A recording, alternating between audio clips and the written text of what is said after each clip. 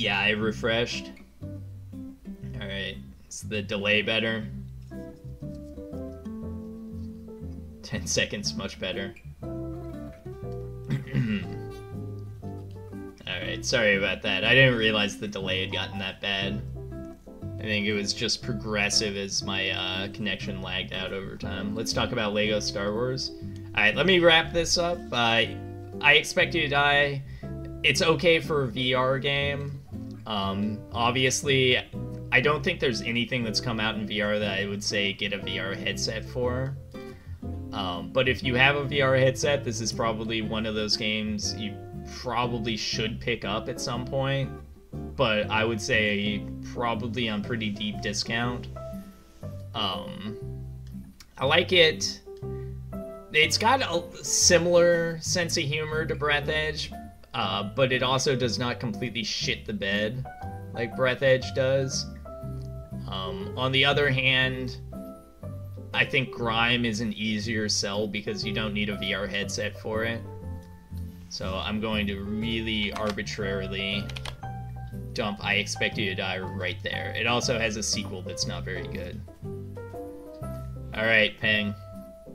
I'm gonna call you up. And hopefully, chat will work. Do I have you on Steam? Where's Peng? I don't know what your Steam name is, Peng. Unless you just wanted to do it on text chat.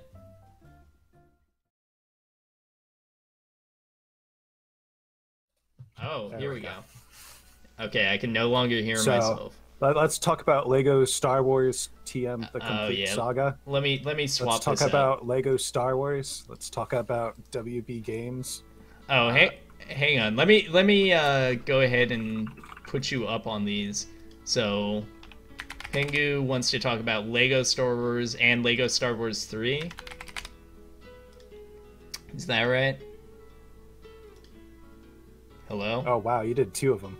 I did the complete saga, which is technically LEGO Star Wars 1 and 2 combined, originally for the Xbox release, but it was re-released on PC. And I also did LEGO Star Wars 3, The Clone Wars. There's a pregnant Mara Jade in the game? No.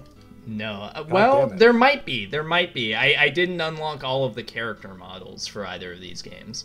So let's start with the first, the complete saga, which is LEGO Star Wars. Let's start with my background with the LEGO game series. So I played the Lord of the Rings one, and that one was like peak Soul. It's probably the best Lord of the Rings game. Okay. Because it's based. I think the developer, before they made it a LEGO game, they wanted to make it like the tie-in movie game.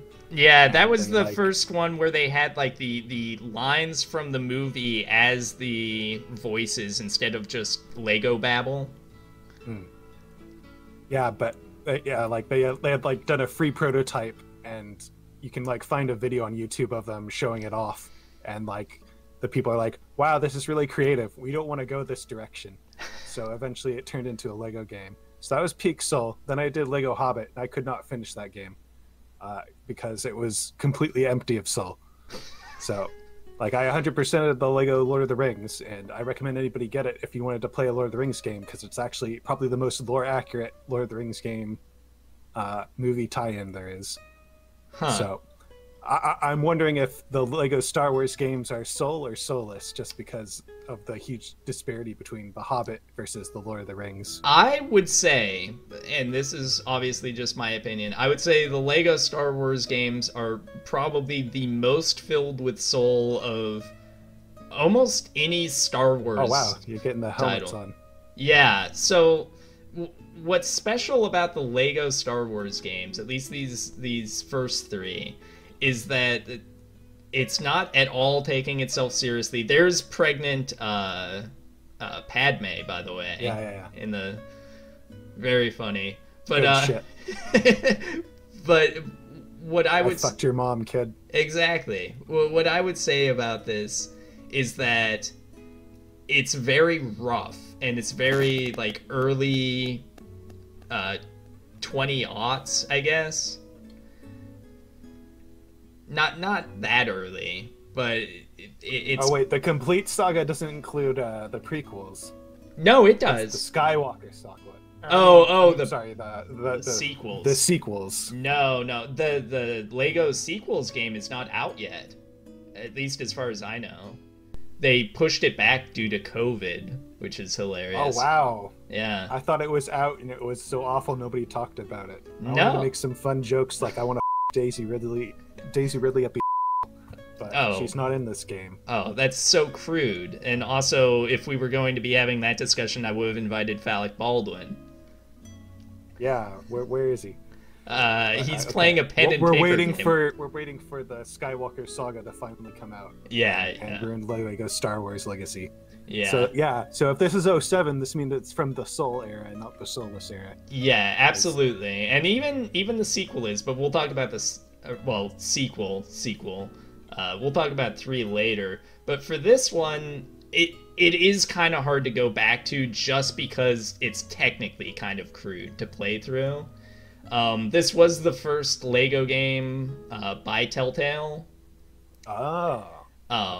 This is what started it all. Yeah, this is where, all of the mechanics got started, like a lot of the design stuff.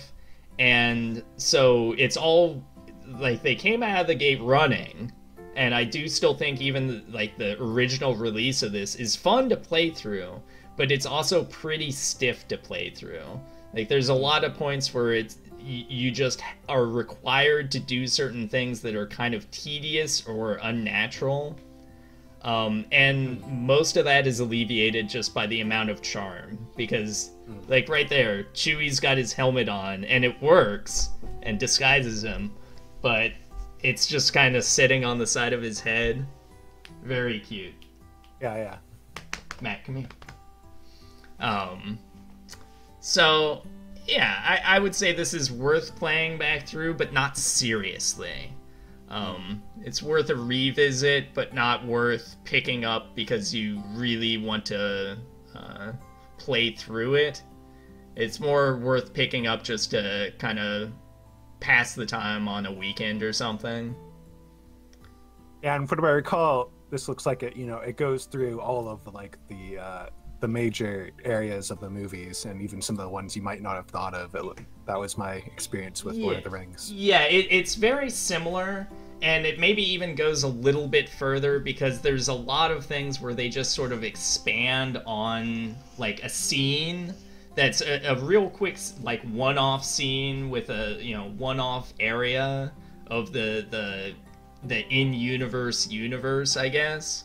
And it sort of gets blown up into like this whole thing, like the Jabba's palace, where you basically only see a couple rooms of Jabba's actual palace in the movies.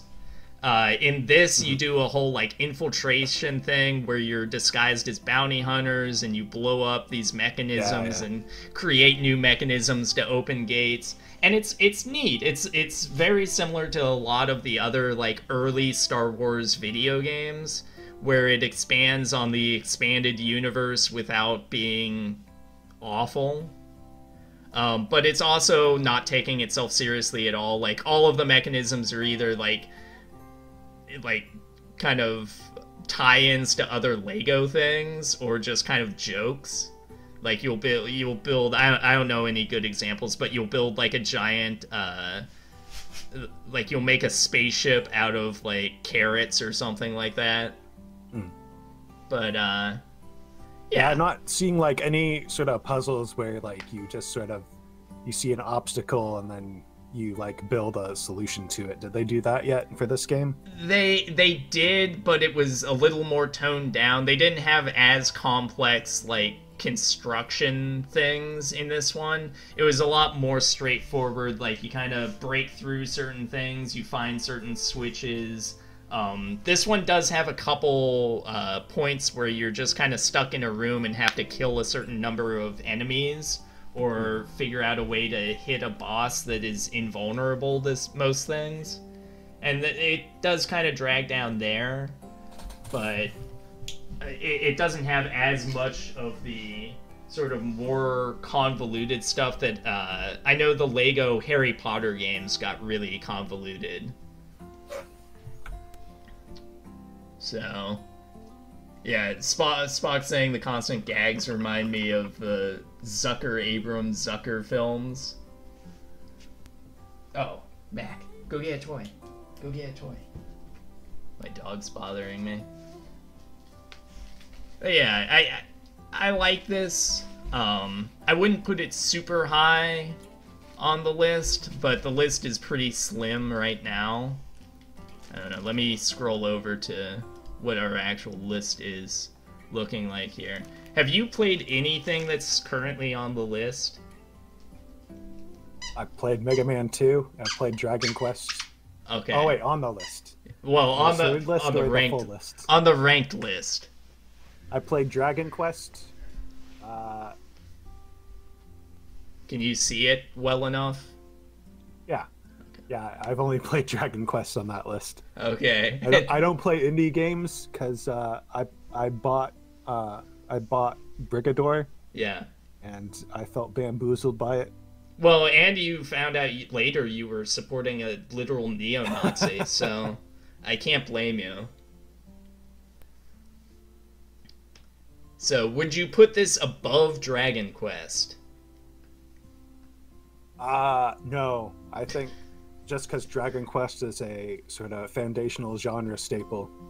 Okay. I can't put movie tie-in game above that. I will push back on that because this is a foundational genre staple for the Lego series.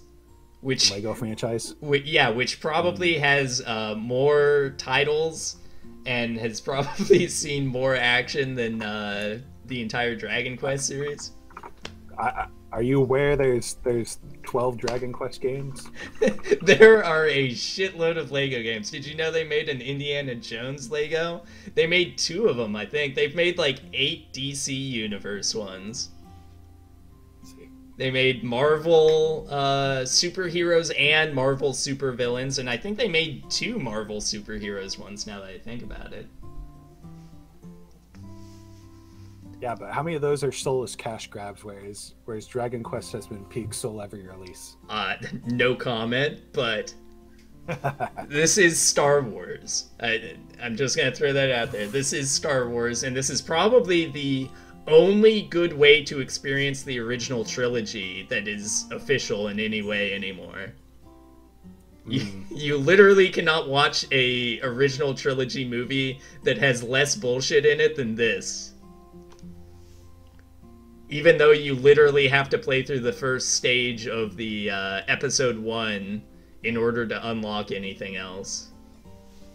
For some reason, they forced you to go through that as a tutorial mission.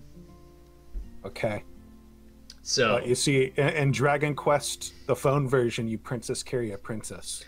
I mean, you can do that in the NES version as well. I don't actually know if you can do that, or what the sprite is for the Famicom version. Do you know? Since the Famicom version doesn't have sprite turning.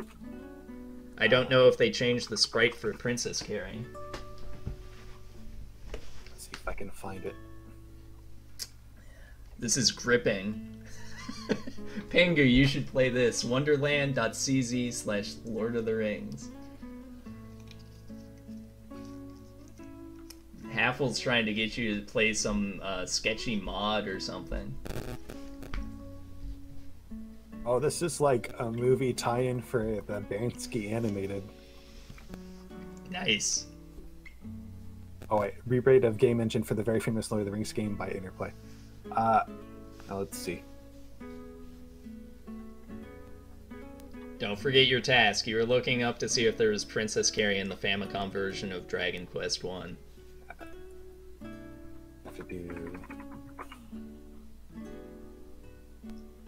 I do know that Dragon Quest 1's Famicom version had There is. Oh, there is? Okay. I do know it also had Puff, right? There was a girl who... This might be a fake one, because he said there was no directionals. This is for Dragon Warrior. I might have to look. Yeah, hard for Dragon Quest. Dragon Warrior was the North American release because of copyright issues with Dragon Quest. Dragon Quest was a band, I believe, right? Or no? Was it because there was a band named Dragon Quest, or was it another game called Dragon Quest? Dragon Quest 1 versus Final Fantasy 1 versus Phantasy Star 1. Dragon Quest 1 for sure. Final Fantasy 1 is some bullshit. Like, it's neat for the time, but it's bullshit. The fucking enemy parties that show up with like 9 enemies that guaranteed move before you do and guaranteed poison and paralysis you and shit.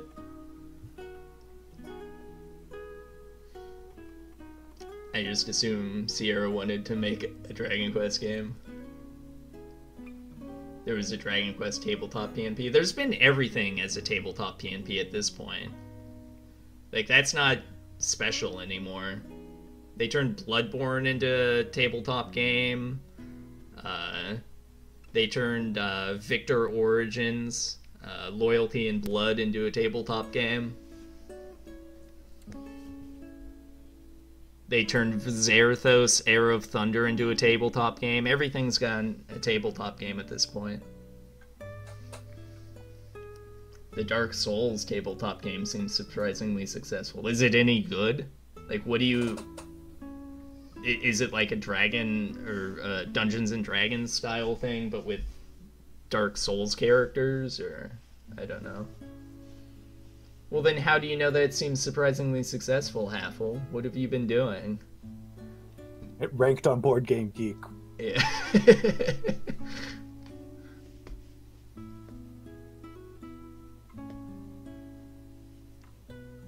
Alright, I'm gonna give up and say that this can go below Dragon Quest. Whether or not the Famicom version had Princess Carrie. I'll agree it had Puff Puff. It had Puff Puff, right? Or was that Dragon Quest 2?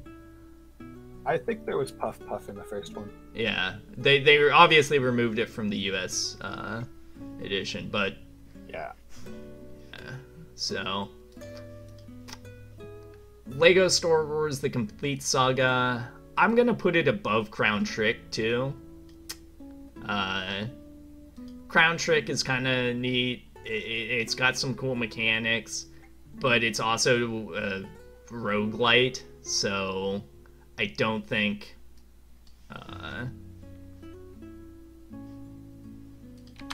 I don't think it has as universal appeal as this. And I also think just going through this is more fun than Crown Trick. And Crown Trick, I believe, is Chinese devs, or maybe it's Singaporean. I'm not sure.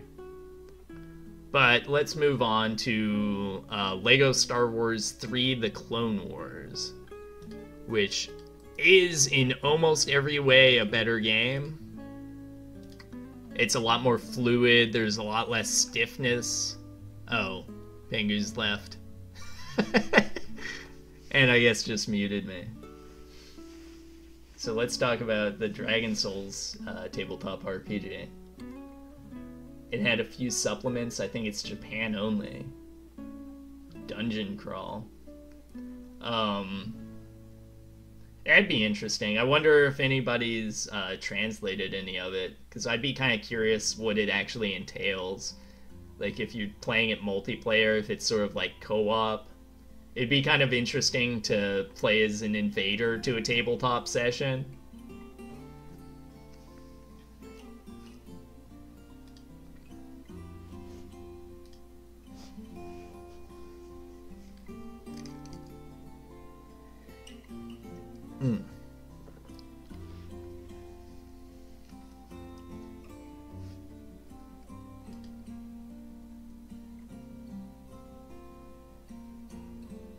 Transferring data. The linking of the fire. Oh, it's based on Dark Souls 3? That's kind of weird. Dark Souls 3, I mean, I guess I'll talk about it more when I get to it, but Dark Souls 3 having replayed it again, I was. It's shocking to me just how little fleshed out it is as far as the lore and like the plot. Like even just the plot of it is so thin and like incoherent, where it clearly doesn't know what the point is of anything that it does. It's really kind of frustrating. Like you start out and you've got like a bunch of dead end things that wind up being dead ends, like the pus of man that comes out of Gundyr and the early game enemies, and the whole thing with Pontiff Sullivan, and all of that stuff just kind of stops being relevant at some point. Same with all the talk about the angels. And then in the DLCs, like, everybody talks about how amazing the DLCs are for wrapping up the story. But I don't know. I never played the DLCs in the vanilla game, but they haven't changed them much in the mod that I played.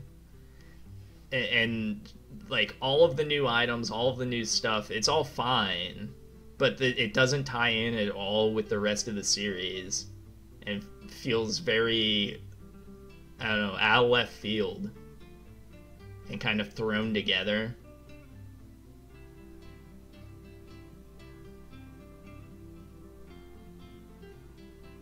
Which feels a little unfair to talk about because of Dark Souls 2 being such a mess.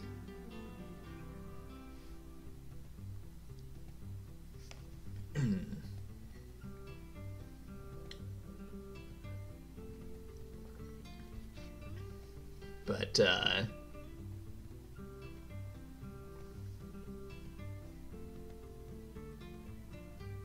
this is a pretty jazzy song.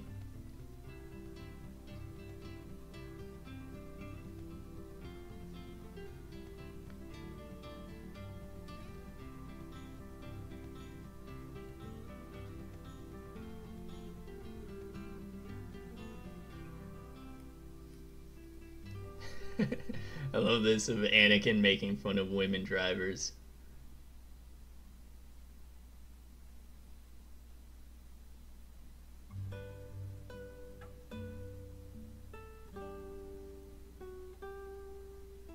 Alright. Hey, what's up, Pen? I'm back. I had to take the hugest shit. Nice, nice. Did you wipe?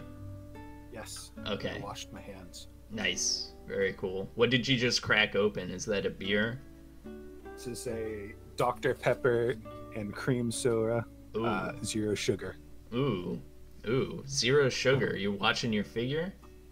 I don't like to... I feel like if you get calories in soda, you're wasting valuable calories you could be getting from good food. That's true. You know how I handle it? You drink water? The only things I drink are water, black tea, and black coffee. You know why? Because I'm an adult.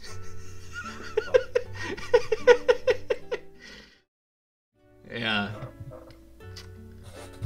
Well, so I've moved on to Lego Star Wars 3: The Clone Wars. That's a lot of clone troopers. Holy shit. Yeah, that is one of the things that really ramps up in the going from the complete saga to Clone Wars game, is that there's like the scale of it completely jumps up, and it's actually handled really well. So like one of the first things that the tutorial mission for this game is this mission in the arena at the end of the Clone Wars movie. And there's just like hundreds of droids and shit all attacking everywhere. And they freed up your movement and your attacking so that you're actually like carving swaths through all of these robots and stuff like that. It's really impressive just how much they were able to improve the controls and the feel of running around smashing shit. Um, and you genuinely feel pretty powerful as pretty much any type of character in this. And they also freed up like the vehicle missions. That there were some missions in the first game that were just purely you flying around in like a X-wing or whatever, and they were all right, but that was all you did. And in this one, they kind of merged the two so that there are places where you can like land your fighter and get out and run around and do Lego stuff, and then find another place to get your ship again and fly around to some other place. It's all really cool.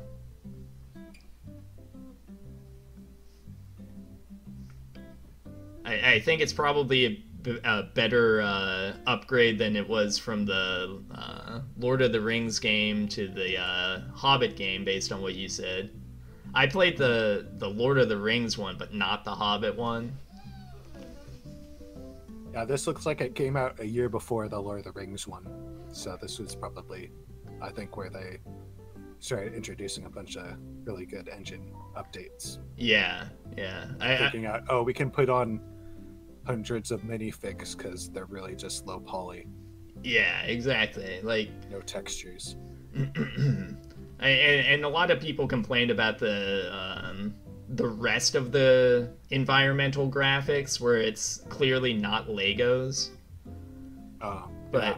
I never had too much of a problem with that. It felt more to me, it feels like you playing with Legos and other toys.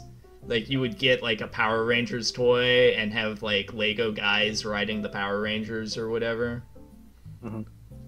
And so that always that was never a problem to me with these games. I don't know what you thought of the Lego Lord of the Rings environments. Well, I always felt like, you know, if you were playing with Legos as a kid, like you still had to like put it down like on a carpet or a sofa or something. Right. Or like make. So it's just like, okay, I put my Legos down next to something that actually looks really good. And, right. You know, so like this whole for certain this things they do go through the effort to Legoify them. Yeah. Well, like the legs of this creature, where the creature itself is like high def. And then the front legs that you destroy are made out of Legos so that they can show them like falling apart. The guest is Pengu, by the way.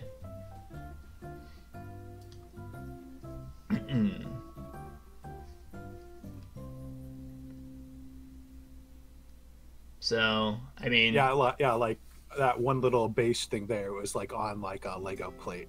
Yeah. That's what I kind of remember. Sort of just like slap it down.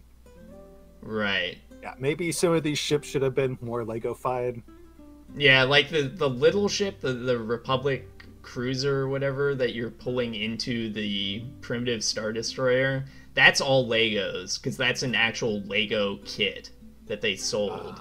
And then the Star Destroyer is not. I guess they never made a Lego kit for the old Republic's, or not old Republic, but the Republic Star Destroyers. But Venator. Yeah, I'm guessing that's why.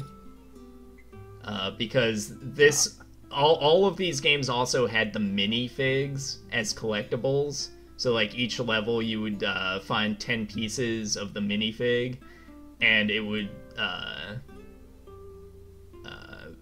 This is bullshit, because the Lego Venator class does exist. Oh, well. I'm completely wrong then. But yeah, I thought the whole thing was that they were out basically just digital. About the same year as this game. I think that might have been the issue. Oh, okay. I always figured they were just like digitifying the actual Lego mini kits and kits that they were making and selling at the time. And that some things just didn't have representations, and they didn't think it would be worth designing like a Lego version of the Star Destroyer if they weren't going to produce that as an actual toy. Let me see this. That makes sense. or even just like trying to scale that up so that the Right, because Tantive. Well, because the smaller Republic, whatever shuttle that goes up inside of it, like the studs would be completely different sizes. I think that would be, kind of an issue. If you have one going into the other, and they're clearly different sizes. I don't know. I'm just finding excuses for them now because I like this game.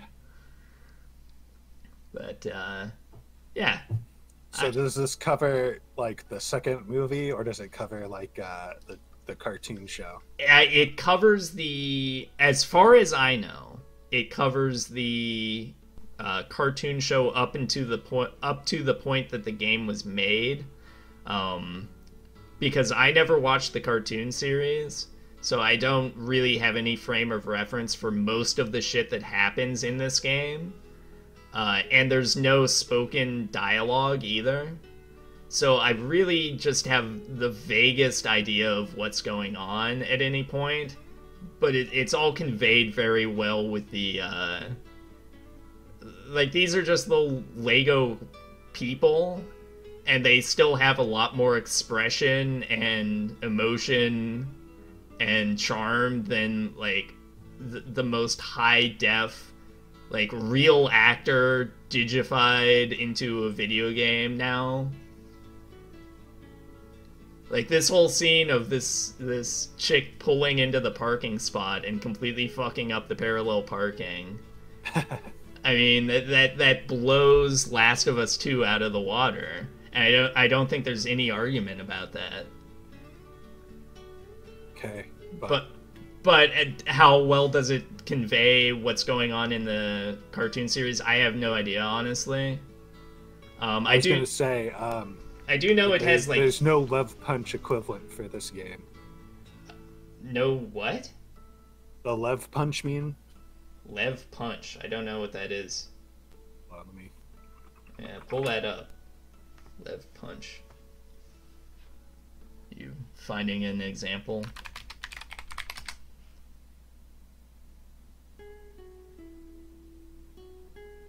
Oh, from Last of Us. Yeah. Okay, yeah, I don't think so. I mean, there's a lot of, like, references to things, but again, it goes over my head for the most part.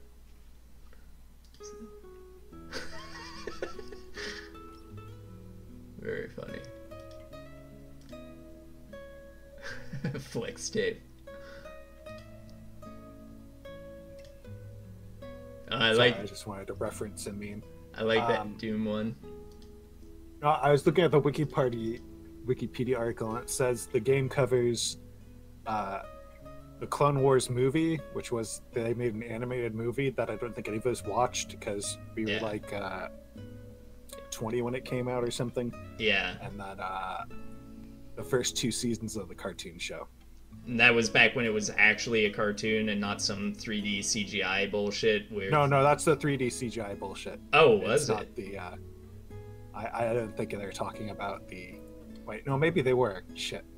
Yeah, because there was an actual cartoon Clone Wars, and then there was the reboot of it, or maybe like a continuation of the story with the orange chick who shows up. What does she show up in? Oh, The Mandalorian. Right? I also did not watch The Mandalorian, by the way. I was just saying it's the 3D CGI cartoon. Oh, okay. Well, that's kind of disappointing. As Spock points out, the cartoon was by the Samurai Jack people. I did see some of that. It was mostly the stuff where the stormtroopers were going to war, though. Because those were kind of cool. Did you ever play the Clone Trooper game? It was like a third-person shooter. Like a squad-based... It's not like an Xbox game? Yeah. I didn't have an Xbox. I mean, speaking of Xbox, Lego Star Wars: The Complete Saga was originally the Xbox combined port of the first two games, and they added like a whole bunch of extra mini kits and stuff like that. There's a whole bunch of like little extra modes to both of these games, but I think this one comes out ahead because the extra modes also tie into Star Wars stuff instead of just being like generic Lego stuff.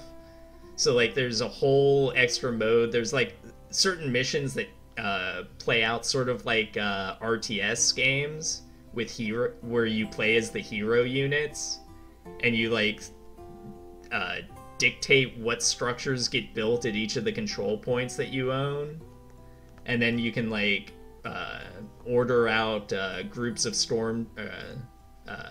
clone troopers or robots depending on which faction you're in. Yeah, Primal is another cartoon by the Samurai Jack people. And Carwash said Primal was pretty good. He also really liked the more recent Samurai Jack cartoon. I haven't watched either of them though, despite Carwash insisting that I should.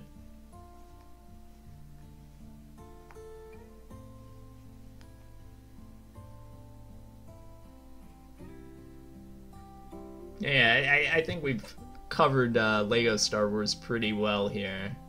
Yeah, I think the only thing I have left to add is that I would still rate Dragon Quest above this, just because, you know, I was thinking about, what do I own Star Wars in my house? And the answer is nothing.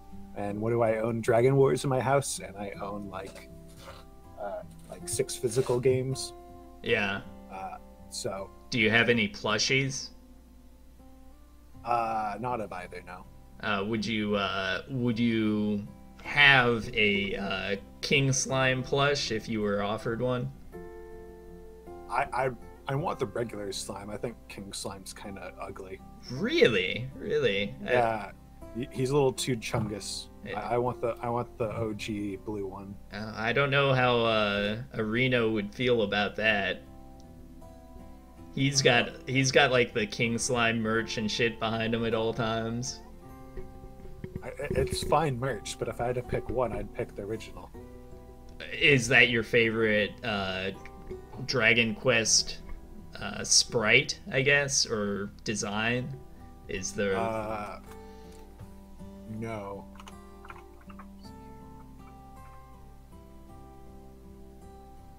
You're looking up a reference.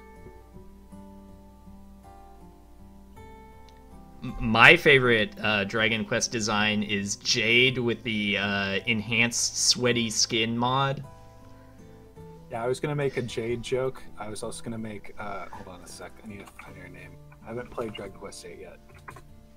Jessica? Yeah, Jessica's tits. That's my favorite Dragon Quest design. Spock's excited by that.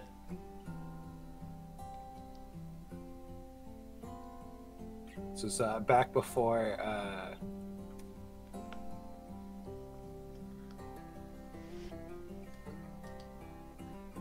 token validation failed. Big fail ping. Oh, fuck. Come on, this is live on air. I'm using Bing image search. Jesus. The Bing version might work. There you go. The Magician Jessica. Journey of the Cursed King. This is back before Akira got completely brain broke and then made every girl and boy look like the same emaciated adolescent. But hey, enough of that. Some of us are into something. Some of us are into emaciated adolescents. I think it's funny that like all the new Dragon Quest games, they'll let Akira do all the designs, and then they'll let like understudies come in and then bring back his old sexy girl design and put him on top. I mean, or if it's like a muscle guy, they're like, okay, yeah, sure, he's that skinny. It's like, okay, we need to pump up this guy. The fuck is he doing? Muscle guys are not stick figures. Hey, if it works, don't fix it.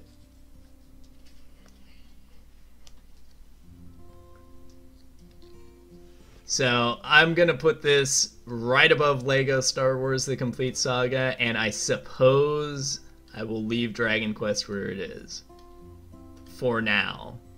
I mean, you do what you want to do. I'm just telling you where I would put it. And well, that's why I'm doing this. Yeah. So otherwise, this would be like 8 hours of me talking about like the nuances between like Tony Hawk's Pro Skaters 1 and 2 and Mega Man 9, and I don't know. I don't know how long I could keep that up for. Could I be a worse search engine? All right, so I have one last comment. Yeah. Why isn't there a Pure Test game? It's fucking bullshit. a what? Oh, you were on the Lodos War above. Oh, yeah. Did you play through that? No, Okay. Well, I thought about it, but I'm a very busy person, so I waste my time with really stupid games. yeah, so it's not Lord of the Rings, and it's an indie game, so I wouldn't bother. I'm very afraid of indie games, and especially indie Metroidvanias. Yeah. You didn't play There's been you didn't play the other Team Ladybug game, did you? The Toho No. one? It was good. No. Did you play the Toho Super Paper Mario or Super Mario what do you call it? Super Mario RPG knockoff? That was a Toho game? No, the last Toho game I played was Imperishable Night. Oh, okay. An actual Toho game? Yeah. See, I don't play those. It's been a while since that one. I don't play shmups. At least I try not to. I just don't have the eyes for it. My eyes won't cross or whatever you need to do to actually keep track of shit in those. Well, it was nice having you, Pangu. Mhm. I'll let I you don't go. got much else to say. This is a lot of indie games that I've never been in touch with a stick and Oh. Mega Man. Okay, what about Resident Evil Village? Yeah. So I bought Resident Evil 4 for GameCube Uh-huh. like 10 years ago. I still haven't put it in my GameCube. Okay, what about Resident Evil 4 VR? Well, I mean, if I'm not going to play 4, I'm not going to play any of the other ones. But it's for This, VR. It's basically... I don't have VR either. Yeah, I should. why should you? There's nothing to play on it. I've got like 3 games on here that I think if you owned a VR headset already would be worth picking up, but I don't have anything yet that I would say get VR for.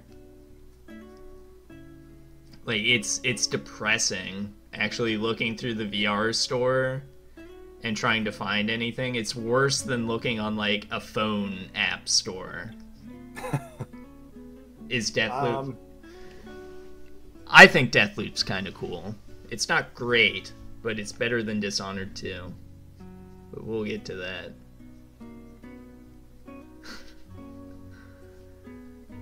Alright. Yeah, I need to get VR because I need to pretend that they're going to support VR games just like they supported NVIDIA 3D Vision games before. Yeah. Are you going to get a Meta headset and join the metaverse? No. Oh. Well, No. that's too bad. I'll let you know all about it. God knows I'm tapped in with the fucking social media. Whatever the hell else is going on there. Chinese state influence. Alright, I'm cutting this voice chat off before we continue talking about I things. don't got anything good anymore. I'm sorry. Well, you never had Somebody else, come anything on. good. Alright, later. Alright, Death Poop. Does anybody want to talk about Death Poop? I don't think so. Pengu did his best. Ouch.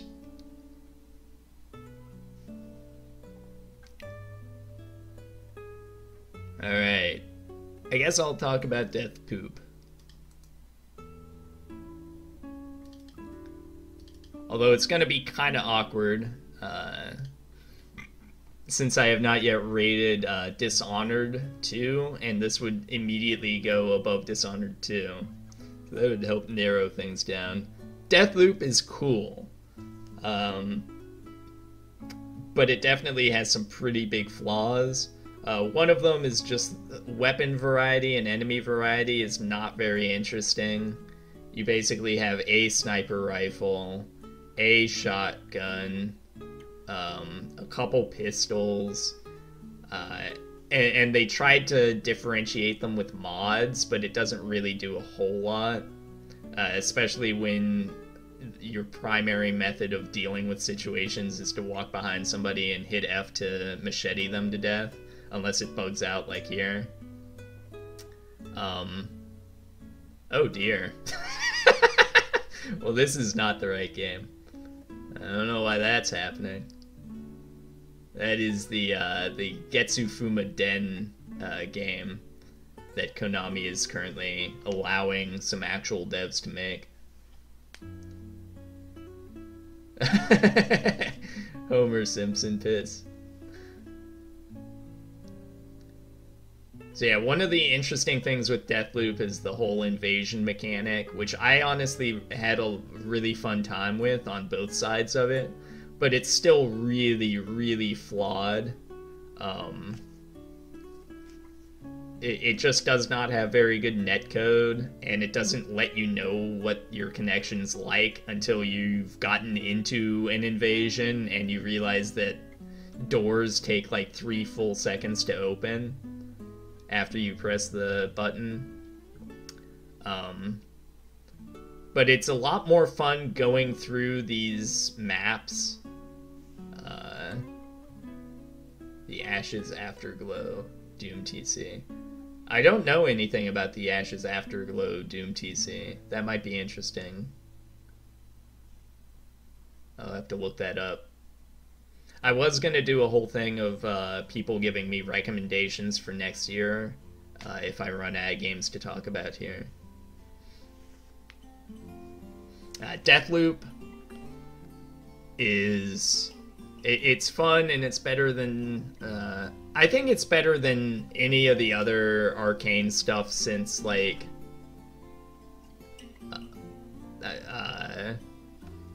Arx Fatalis, honestly. I liked Prey, but it dragged on too long. I feel like this, structured as it is kind of as a loop with a very limited set of maps, is actually a lot tighter. They added a new dungeon to Lord of the Rings and I got into a group. That's fair enough.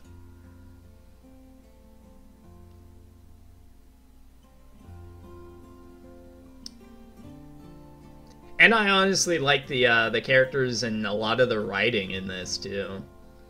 I like the main character a lot, and I liked Juliana's voice actor. So yeah, I would put this pretty high. Let me see.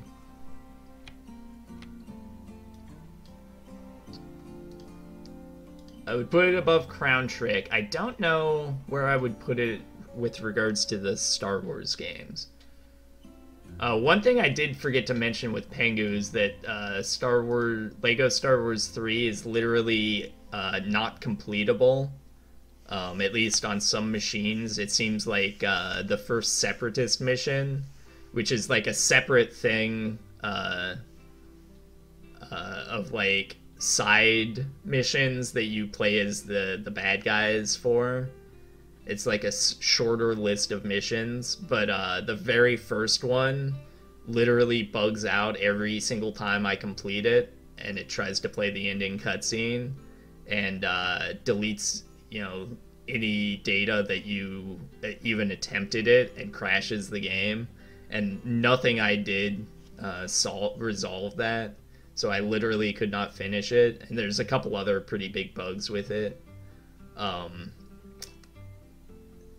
Similar to some of the flaws with Deathloop, where like they should have known better before release.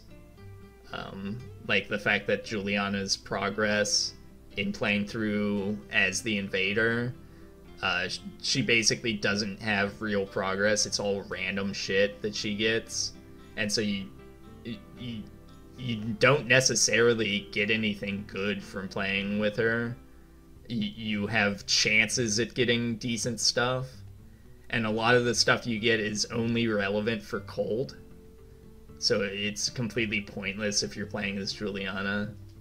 But that said, all of those downsides are probably not as big a downsides as the fact that you cannot finish LEGO Star Wars 3. Or you might not be able to finish LEGO Star Wars 3. So I'm gonna crank that right above there. Right under Dragon Quest. I still think Dragon Quest is a cooler game, especially for its time, and also Deathloop has more issues that could cause you to just like outright be unable to play it or have fun.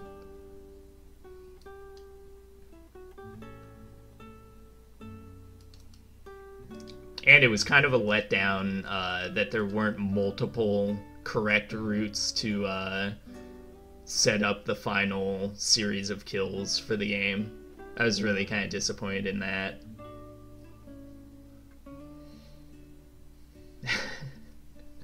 There's a non-zero chance someone was shooting when the plane slammed home on the towers. There were probably a bunch of people shitting. Think of it, it was early morning. A bunch of people having those coffee shits. Plus, no work was getting done. You know nobody was doing anything at that point. I bet a bunch of them were in the toilets. Did you know Deathloop got several VGA awards? I did not know that, but it makes sense. It was a pretty high-profile release, but also not a like massive AAA release where people don't want to give it awards. So it was big enough that everyone knew about it, and it was able to throw a lot of money and influence around, but also not too big to where people would feel like they were, you know, letting down their hipsterism by acknowledging it in any way. You know, It Takes Two won Game of the Year. I did not know that, but I'm fine with that. I'm fine with that because I've seen VTubers play it, and they seem to be having a good time. And I've seen a lot of people say it's like a streamer bait game, but I don't think that's entirely true. It's just a co-op game.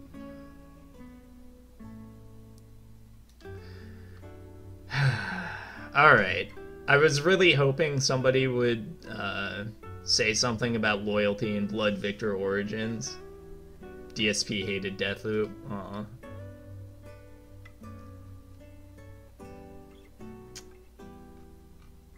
Where is it? Here we go. Loyalty and Blood Victor Origins. Probably the most underrated game in this list. One of the most underrated games on Steam, I think. It's a ton of fun. There's a lot of cool stuff going on with it. It's got great art, great sound effects and music. Its structure is really like snappy. You do a lot of like short missions with very discrete goals. I love the teleport ability. It's a mouse and keyboard focus game. I think there are decent controller support, but it's best to play it mouse and keyboard because you're aiming with the mouse, both the guns and the teleport dash. I boycott DSP until food comes back. You mean your food or him Cooking food or reviewing food? Did he stop reviewing food too?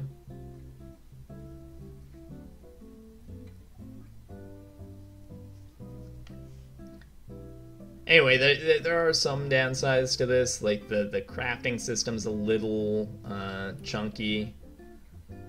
There's a lot of times where you'll want a weapon, and you'll either have to like grind shit to get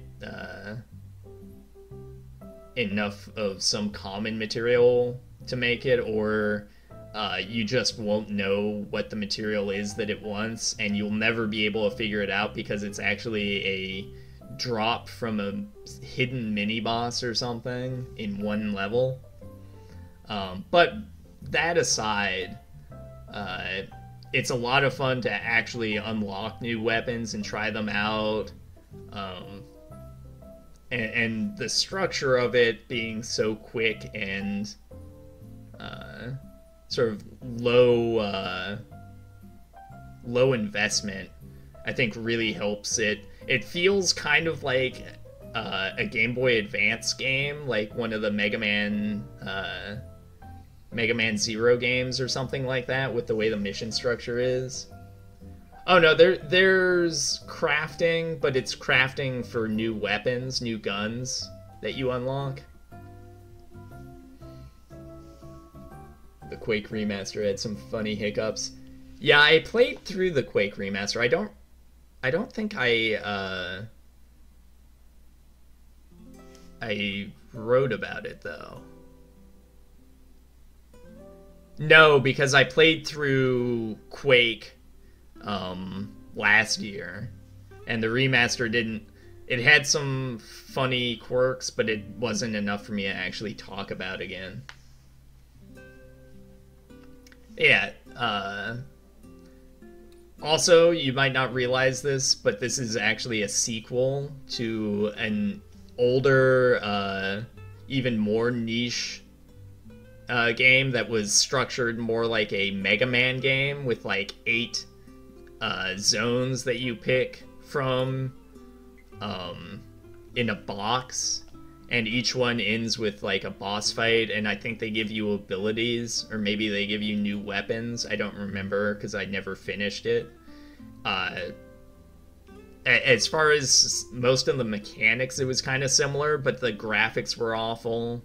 It had like really badly hand-drawn sprites, not pixel art, which is actually well animated here. And the environments were all really bland looking and not particularly fun to go through.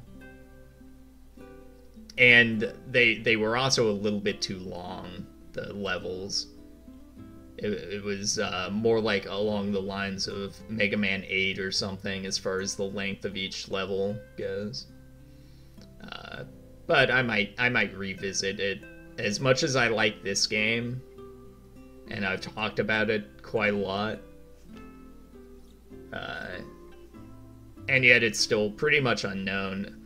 I remember when the I mentioned this in my thread or in my post about it, but when the big Steam leaks, like Steam database leaks, came out, I downloaded the Excel document or whatever and looked at it, and just out of curiosity, like what games had I played that were like really low on like people's awareness or whatever, and this was literally one of the least played games on Steam at the time, and I was like, there's no way. Like, I thought this was awesome. I played the hell out of it when it came out. Like, how has nobody played it? But I guess it came out at like a bad time and had no real marketing or anything. I doubt it even showed up on any gaming journalism sites, because I don't think any of them were really doing a like weekly roundup like some of them do now of lesser known indie stuff. And I don't think the guy, what's that one Metal Slug clone? Metal Slug. The skeleton boss looks cool as hell. All the bosses are pretty cool. It's multiplayer.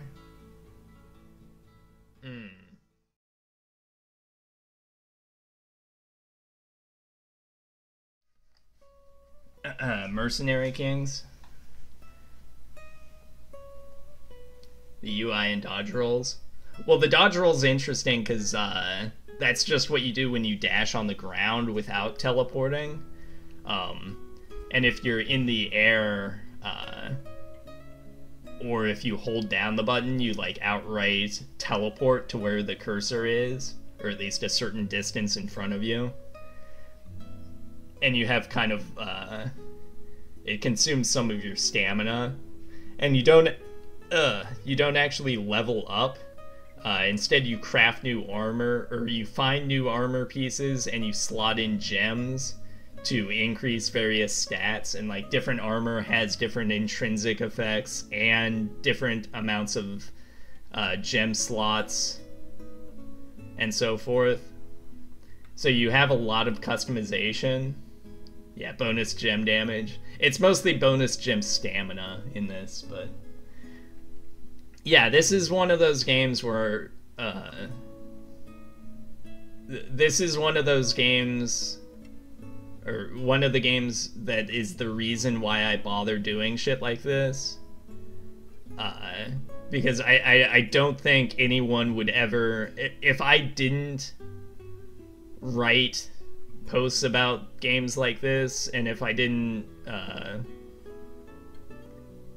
put up posts for recommendations in the sales thread, and if I didn't do shit like this, then literally I would have played this game and been like, oh, this was really cool, I hope this dev does something else, and then moved on with my life, and literally nobody on the planet would ever think about this game again, not even the dev. And I think that's a shame, because this was definitely it's better than most shit that gets put out for like $60, and you can pick it up for $1 on most sales. What is this crap? This is Loyalty and Blood Victor Origins, which is a game I played years ago, but it's also a game I'll play again. Now, I'm gonna throw the value thing into the mix here. I really think this might be the best.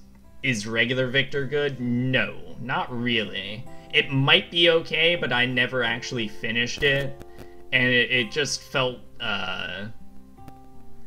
because I originally played the first Victor a long time, well, however long before this came out, and I thought it was kind of interesting, but I never got more than like a couple levels into it. And then when this came out, I saw it and I didn't even realize that it was a sequel until after I had bought it, and went, oh yeah, Victor, that one game.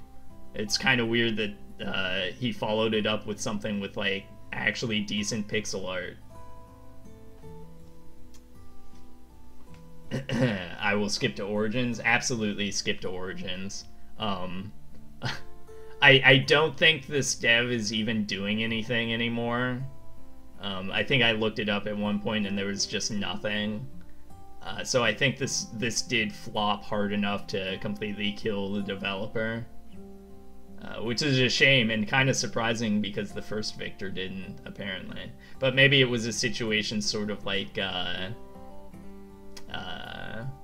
what's his name? Pugware, that did the Scoutfeld games, where he thought he wasn't even going to be able to finish the fourth game, but then I guess someone died and he got an investment or something, or maybe he got like some sort of charity money and he was able to keep making games.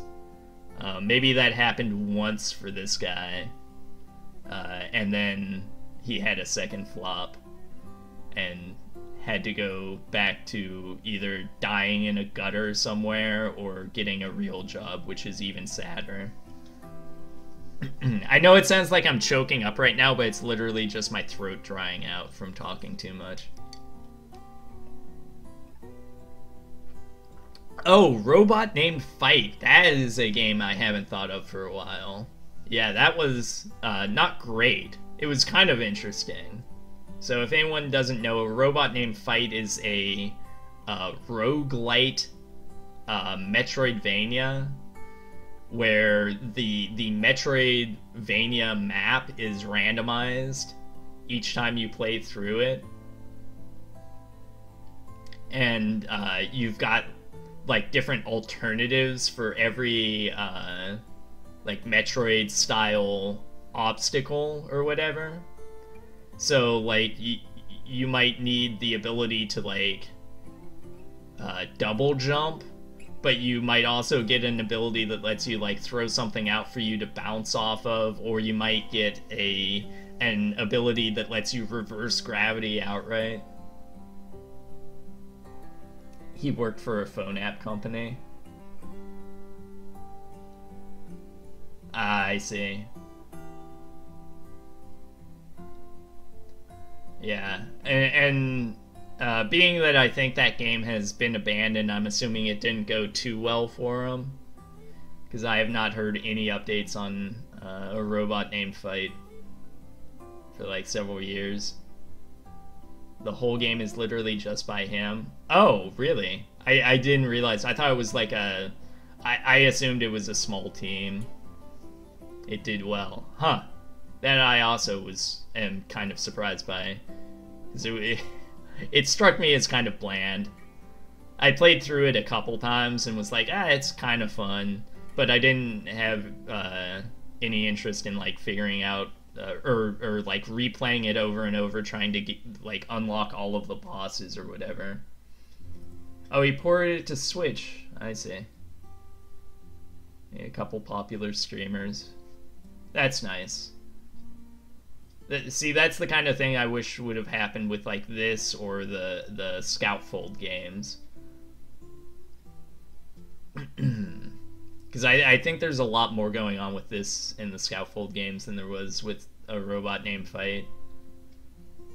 Like a Robot Named Fight is okay, and it has that kind of cute idea of the different alternatives for, you know, mobility upgrades or whatever. But it didn't really add up to much. When they're not dog shit. Yeah, I mean, even when they are dog shit, sometimes that's a lot more interesting and entertaining than like a competently made but bland game, or a competently made like corporate iteration of a franchise or something like that. Which is what I think most people play most of the time. But this is not that. This is an actually very, very good labor of love that got zero love. And Haffle, I feel you on... I don't think Haffle's even here, so I'm free to do this.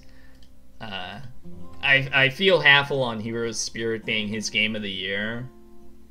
Because I did really think it was fun. And it was really interesting to like go through like alongside him and kind of experience something that with no chance of spoilers. But Victor Origins, you can literally pick it up for $1. There's no reason not to pick it up for $1. Like I can't think of any like taste in games besides just complete like bland normie like I just play Call of Duty or I just play football games, where you wouldn't enjoy Victor Origins. I don't know how Steam handles what gets put on the front page. They take money. You pay them to get on the front page, at least now.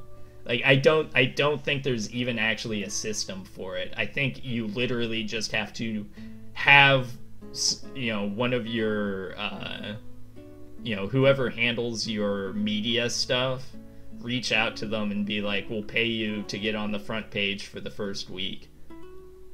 That's the only, and I think that's literally the only way to survive as an indie developer, like recommended for you stuff.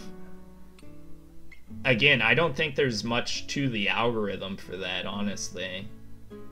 I think it basically just empties the bucket into the recommended for you, and then they rely on people actually digging through the trough to find anything they're interested in. Like, I'll click on my recommended for you and it's just garbage. It's all bullshit. It's like literally, I'll let me pull it up right now.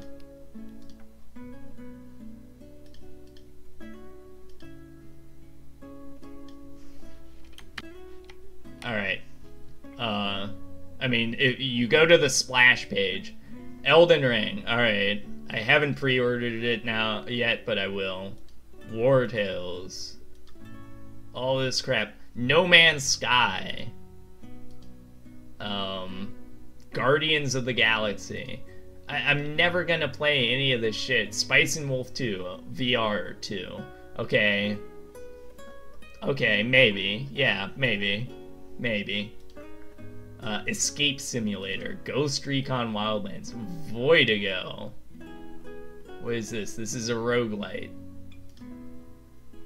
I move on. And then, what do I do? What do I do? Do I go down here? Do I follow a curator? Do I put my life in these people's hands? My discovery queue. Let's look at this. Noble Fates. 3D Fantasy Kingdom Sim. No. Halo Infinite. Wow. How would I have ever discovered the Halo franchise if it wasn't recommended to me through an algorithm? I'm sure this is a deeply complex algorithm. See, it knows that I have played 1,000 hours of Warframe, clearly probably skewing the results, I'll admit. And then 12.4 hours of PlanetSide 2. And through that determined that players like you love this game, because there's no reference point for the fact that I stopped playing Warframe like a decade ago.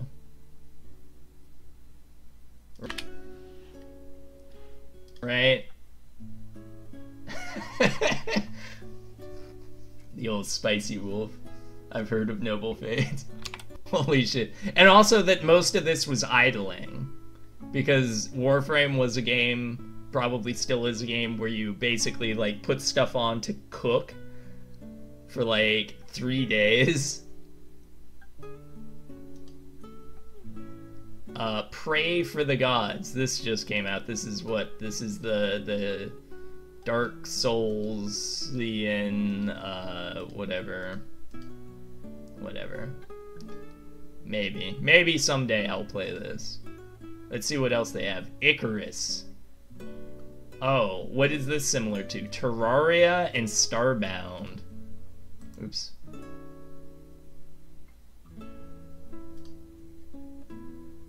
Ultimate Admiral Dreadnoughts. Similar to games you've played. U-Boat. Another early access game that is basically useless and unplayable right now.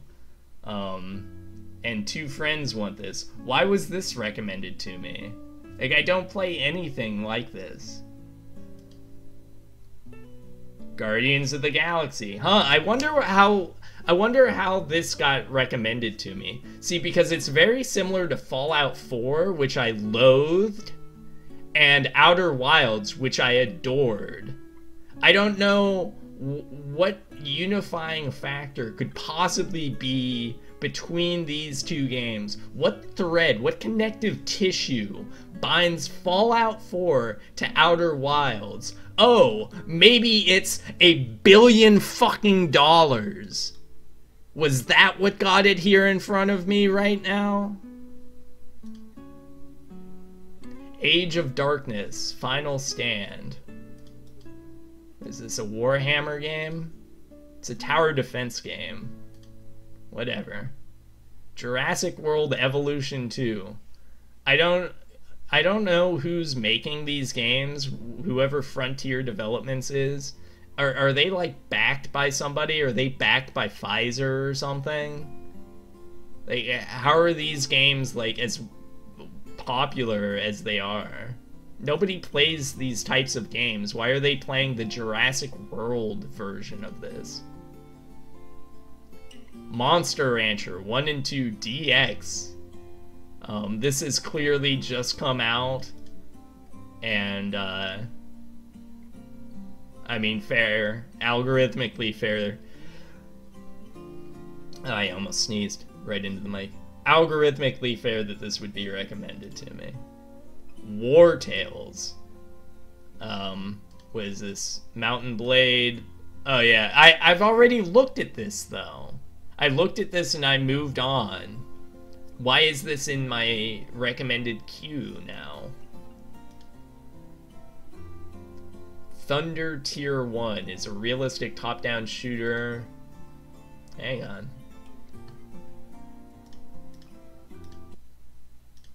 Thunder 1. The situation has evolved. British accent. And Opus Opus Echo of Star Song, which is here because I play gay shit, and I have recently acquired the first 2 games of this series and intend to play them. So yeah, you'll notice at least half of those games had nothing to do with anything that I have ever touched, like in recent memory. The only reason they were up on that is because the publishers gave Steam money for it to be pushed into everybody's recommended queue. Remember Dreadnought? Yes, I do. We noticed you love shitty games. Go off, King. Sounds like a conspiracy theory. Maybe. What was I talking about before that? Was I gonna... Oh, it's because of loyalty and blood.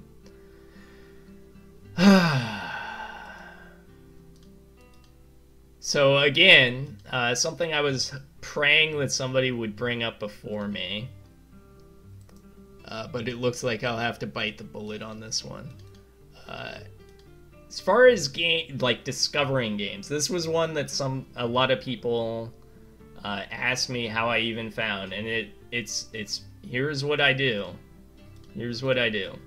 I go to the store. I scroll down. I go to new releases. I look at these. Mostly to see if anything on my wish list is right here up front, and then if there's anything that's like anime porn, I glance at it to see what the art style is like. Then I click on new releases. Sometimes I click on this if I just want to like click through a bunch of bullshit. You'll notice like these are supposed to be curated in some way. Is this game relevant to you? Like, they're supposed to be actually trying to, like, find... What is this? Why? Is this because I played Desperados 3 this week? And there's a cowboy hat? Or maybe it's because I played Neosense, and there's a lady in a wheelchair. So yeah, sometimes I do that, and I go click, just to, get through things without straining my eyes. But more often, you go down here, you go new release, not popular new releases, new releases, see all new releases. And then you can kind of go through here and develop like an eyesight to filter out things that are not games, to filter out things that are DLC for some bullshit that you don't own, like DCS. I actually do, I think, own DCS, but I'm never buying DLC for it. And like soundtracks and stuff like that. and you can catch glimpses of something sort of like this. Sultan Sanctuary mod, yeah. Yes, if you want to talk about the Sultan Sanctuary mod, Baka, tell me, and I will add your name to this, and I will invite you. You played Cuck Simulator? I did not play Cuck Simulator. Phallic Baldwin played Cuck Simulator, and one of the most fascinating things about Cuck Simulator is that you can actually access websites through it. There's a browser in the game. I've only played the vanilla game. Well, we can still talk about it. Because there's honestly not much to the mod. Like, I'll mention what was going on with the mod, but it's not crazy. Meanwhile, Darkest Dungeon gets millions of players. Yeah. Okay, it's 2D Dark Souls. Kind of, yeah. So CHR $143 is what we're looking at here. And this was one of those things that I just found looking at new releases. I said, what is this? Is this like a re-release of an actual Commodore 64 game? Or what is this?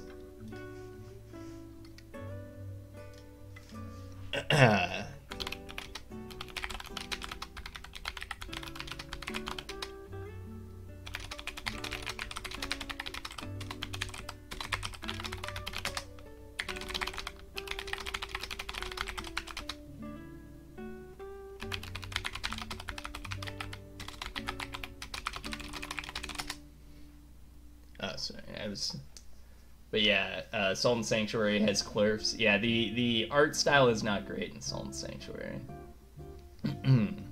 Yeah, CHR $.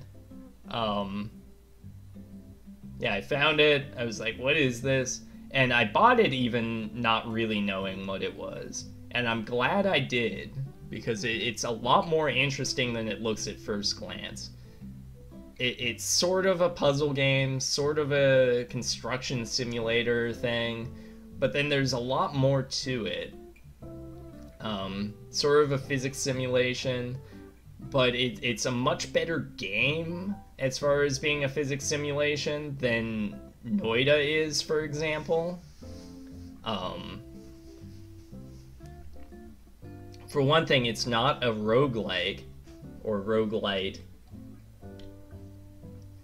And for another, it feels like you're actually accomplishing something when you make something that works in this, or even something that doesn't quite work. Like right there, you just saw me blow up a dual-core nuclear power plant, and here I am filling up a vessel that I created in order to hold hydrogen gas to use it in fuel cells. Yeah, this was great. I had a great time with it, although some of the puzzles are a little tedious to actually complete. Some of the solutions are a little finicky. Some of the elements feel a little buggy or hard to use. But I thought this was a great game, and I highly recommend it if you can put up with it. And I don't think many people can actually get much out of this, unfortunately. Because it takes a real investment in attention and interest in order to even get past the early tutorials. But if you're into this kind of game, like, this is the ultimate in it. You do a lot of tasks like, you know, creating a power plant or something and making it run efficiently, and even eventually cleaning up the pollution from it or whatever. And not many games manage that sort of thing and have it actually work and feel like you're actually designing and constructing and operating something the way this does. That said, it is extremely, extremely tedious at times. And I also am kind of frustrated with the dev for just sitting on Discord, but I guess I can't hold it against him personally. Because I know that's just how indie gaming is now. Like, everybody just sits on their Discord now, and only ever talks to the handful of people that sit on their Discord. ZZT for Spurgs. ZZT is for Spurgs. This is ZZT.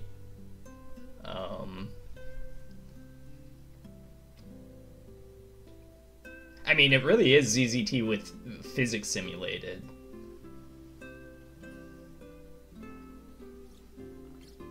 It's ZZT combined with Kerbal Space Program. ZZT with water physics. There's a lot more than just water physics. There's radiation physics.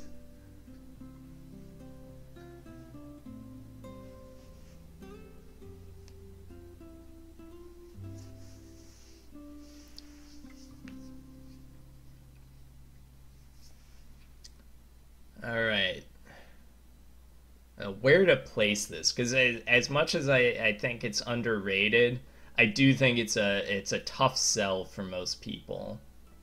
I don't think many people are really going to want to even get to the meat of this, and then once they get to the meat of it, I think most of them are going to bail, like, almost immediately. Place it high then. Fuck them.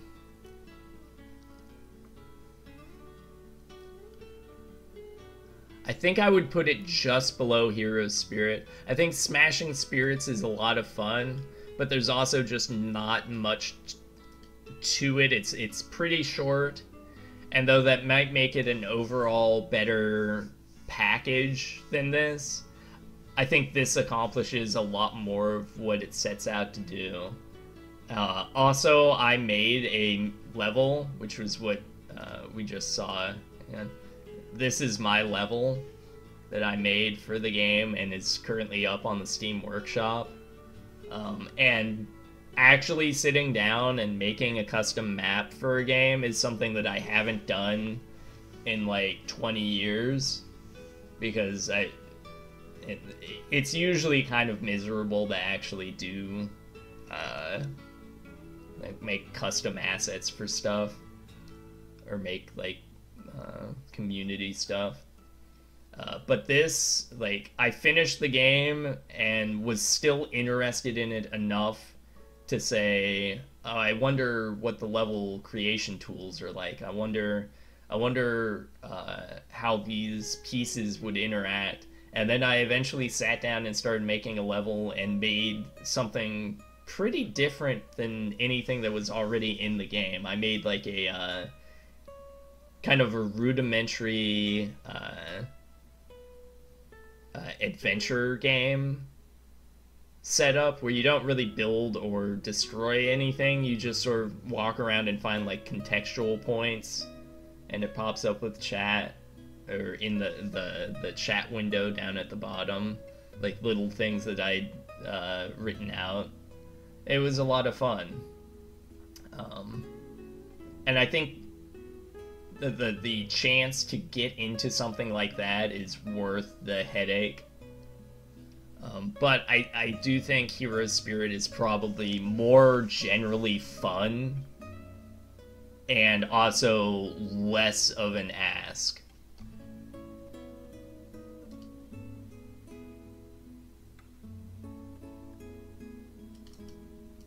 So I'm gonna put it between Hero's Spirit and Smashing Spirits. Breaking up the spirits. Where's my paste?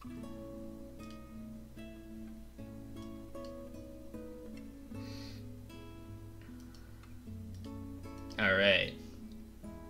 I should make a produce level. Yes. Yeah. Alright, who said something? Oh, Baka. Baka just said he wanted to talk about Sultan Sanctuary. But I don't think you actually wanted to talk about it. So I'll just pull it up.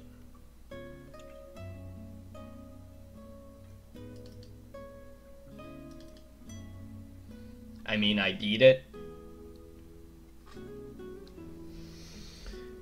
Yeah, I did one loop. I've played Sultan Sanctuary several times. I've gotten a couple new game cycles in. And, 1M. What's 1M ping? Are you saying 1 minute?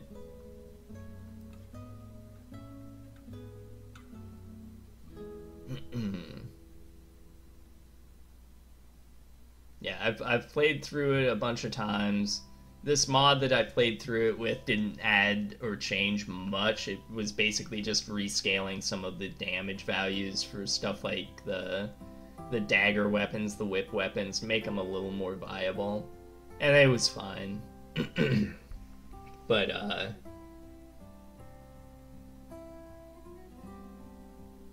and as far as these types of games go, I think Sultan Sanctuary is the closest you'll actually get to like a 2D Dark Souls. So if that's what you're after, I think Sultan Sanctuary is obviously ideal.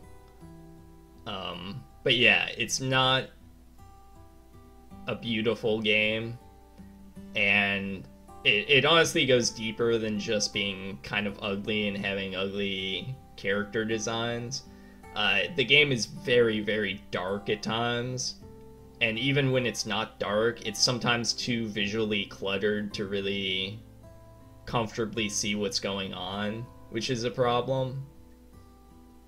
Some of the designs are kind of cool, but a lot of them are just kind of ugly or cartoonish. Dishonored. Hang on. If you want to see the full list,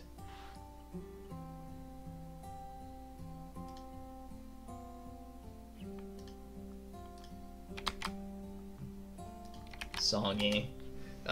The OP of my thread that I linked there has all of the games in chronological order of when I finish them, and you can click on a link and it'll take you to the post about it.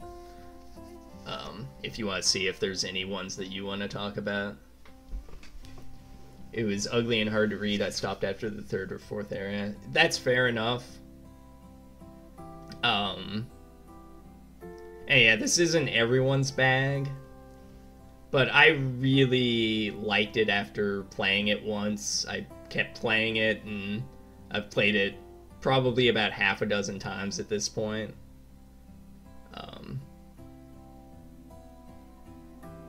I only played with Two-Handed Mace, though. Two-Handed Mace is really good in this. The shields are not very good, and the ranged weapons are terrible, especially at default stats.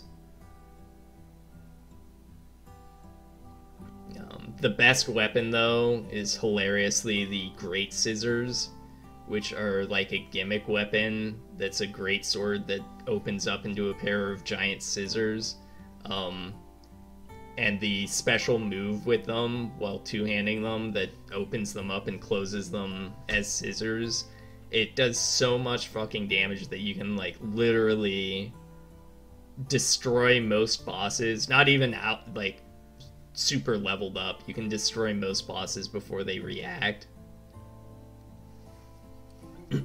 Does the mod add any weapons?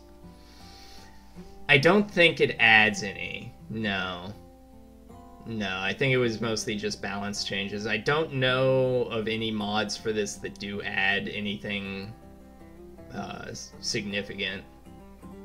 unfortunately. Because the game is flawed in a lot of those ways that mods might help, but most of the mods are just kind of like rebalancing or tweaking.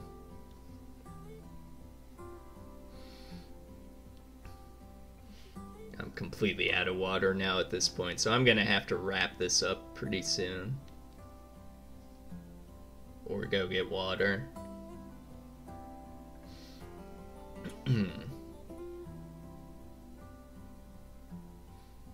So I like Salt and Sanctuary quite a bit, but I wouldn't recommend it too strongly to most people. So I think most people are kind of turned off by the 2D Souls thing. It's not real popular now. The graphics are pretty bad.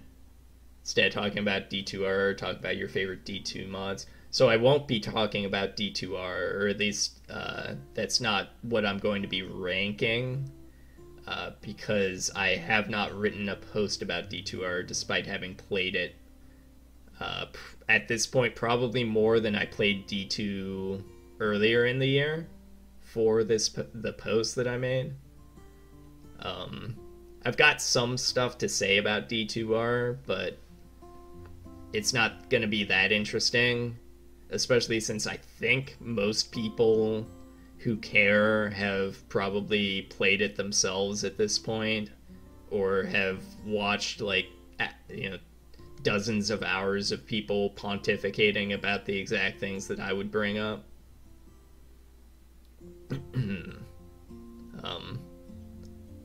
I'm kind of interested in what the balance changes they've recently promised are going to actually entail. If it'll actually like improve some of the classes that kind of are miserable to play right now. But yeah, as far as a remake, it's okay.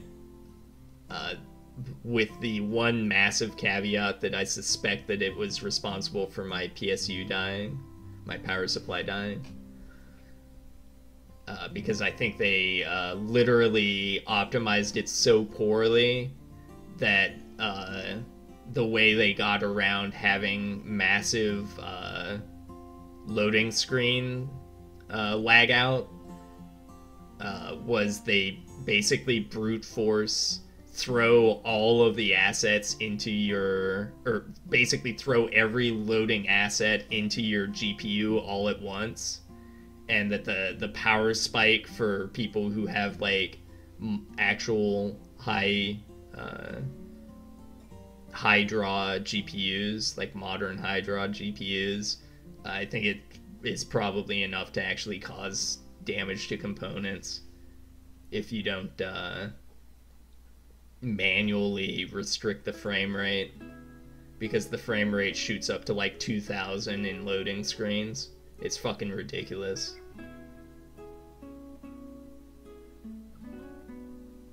But that's a whole different issue. I wouldn't be talking about that when talking about D2, because D2 does not have that problem.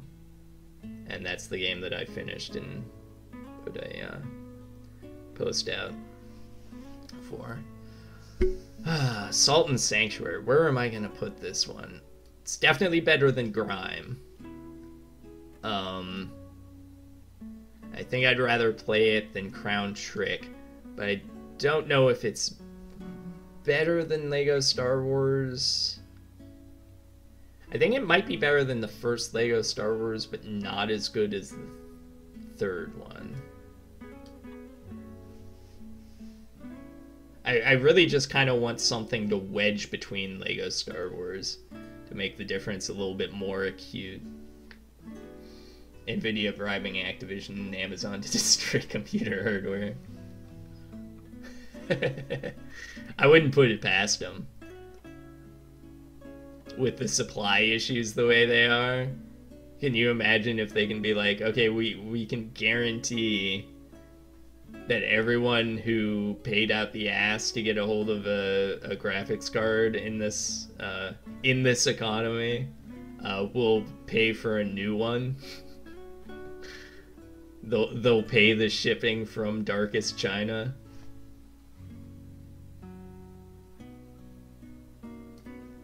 Yeah, this is a very arbitrary spot to put it, because I don't really have anything concrete to say that it's worse than Clone Wars or better than the complete saga. But I really don't want to try comparing it to like Deathloop. I don't think it's as good as Elder Lilies. It's similar in a lot of ways, but there's more fluff to this, and the art style's awful comparatively.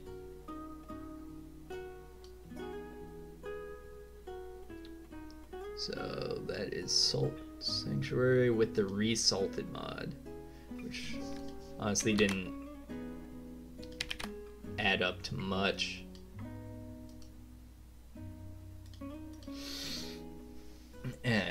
It's really derivative. What, Salt and Sanctuary? I guess. I don't know. I always liked it, but I don't know. It's kind of worn on me as I played it so many times.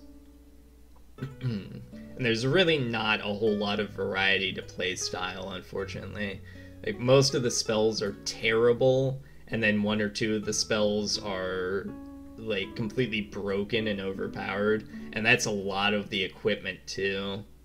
Like, a lot of it is just kind of useless, or, you know, feels like you're just like slapping the enemies. And then you've got stuff like the giant two-handed maces, the in-game ones that annihilate stuff, the great scissors, even most of the great swords just blow shit up. And you try using like the hunter class that has a whip and crossbow without this Resalted mod, the balance scaling mod, and you're like tickling the dragon at the top of the ziggurat. It's an okay game. It's clean and decently placed. Yeah, it's okay. It's okay. I'll probably replay it again at some point. But there's now stuff that's similar that I like better. So it did honestly come out a decent while ago for this type of game. So I think it was a lot more impressive at the time. So we're at 21 here. And we need to get to 63. So I'm gonna have to like really pick up the pace, or just kind of slam through some shit. I mean, this is gonna be a problem. I don't know. I think I might just do this in like one marathon sitting. Maybe tomorrow I'll start this up and just like slam through the Mega Mans, including 11, I guess. And not give anyone a chance to say anything, because if we start arguing about like Mega Man 3 versus Mega Man 2, that's never gonna end. And like where they go in the greater list is gonna be kind of crazy. Also, I didn't have many clips for most of these. Okay, but which ranks highest? Mega Man 9. Mega Man 9 is gonna go highest. Oh, this fucking emoji. Oh man, Terminals isn't even here. Hang on. Is Terminals alive? I wanna alert him that I'm streaming right before I stop streaming, because he hates that. Nah, he's not online. Almost every time I stop streaming, if Terminals isn't around, he like shows up for like either like the last minute or so when I'm saying I'm going to bed, or he'll show up like, I'll see it when I pull up the stream again. I'll see that he like left a message like 5 minutes after I quit going, "God damn it, But Terminals gets that emoji all the time. I love it. But yeah, Mega Man 9 is amazing. I would probably... Oof. I might put it at number 2 at this point. We'll leave it. I'll sleep on that.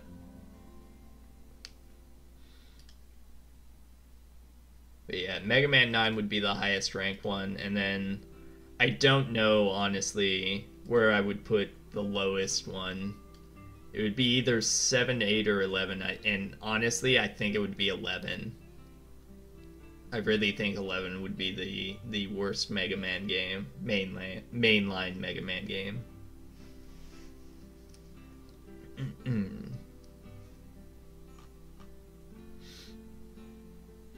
Okay. Now I need to get Hill the Big Turd and have him go with me through Yakuza, Deedlit, and Tony Hawk's. And I don't think anybody's posted anything else in my thread. So I think everything else is still free. Yeah, doesn't look like it. Alright, so I'm gonna go rest my throat. Thank you guys for watching and helping out. Thank you, Pang, for showing up and talking about Lord of the Rings, Lego Lord of the Rings, when I was trying to talk about Lego Star Wars. Alright.